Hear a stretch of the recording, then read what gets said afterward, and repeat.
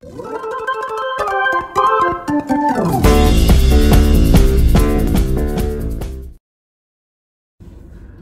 what's up everybody? So ngayon po, ang gagawin po natin ay challenge in the car. Ito po ang ating gagamitin bilang my weapons of choice. Unang-una, cover stick. Dahil madali siyang ilagay sa bag. Pangalawa, kailangan kilay dahil kilay is life. Mascara for kilay. And then, eyeliner, liquid eyeliner. Liquid lipstick, matte type. Kasi gagamit po tayo ng mask. So, kailangan hindi siya kumakapit sa mask. Yan. So, ang unang-una ko pong gagawin is uurasan ko ang sarili ko. So, now I have 8 minutes before class time. And kailangan makapasok ako on time. So, start na natin yung challenge. Unang-una, kailangan sipit sa buhok. Pero walang sagabal.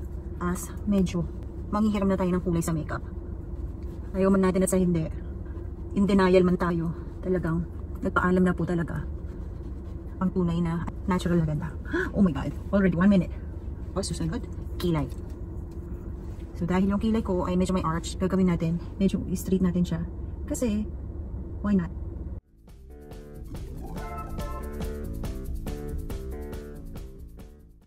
And then, we'll fill it in with the mascara.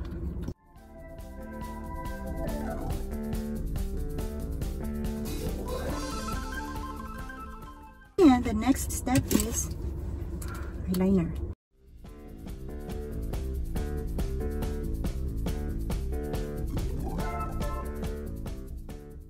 Oh my god, I'm tearing up guys.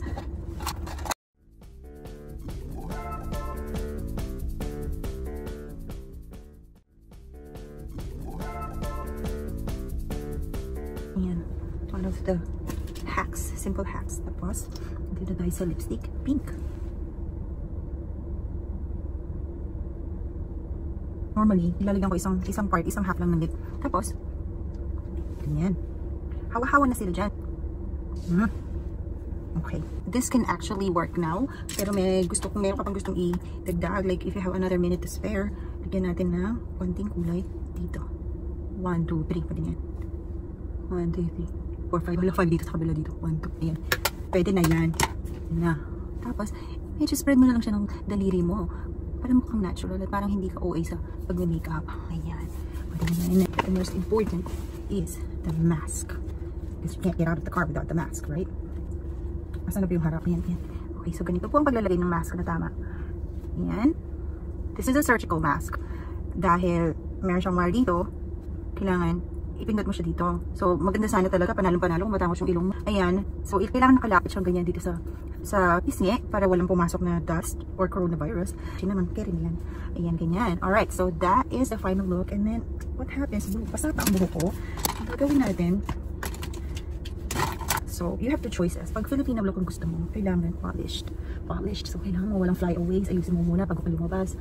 Yung para bang hindi na hanginan. Parang walang hangin sa labas kahit na ang dami-daming hangin sa labas. Yan. Pero kunyari, gusto mong look is Korean look, kailangan yung parang, I woke up like this lang. Yung ganyan, parang, you have to flow. Yan, kanya may volume dapat siya.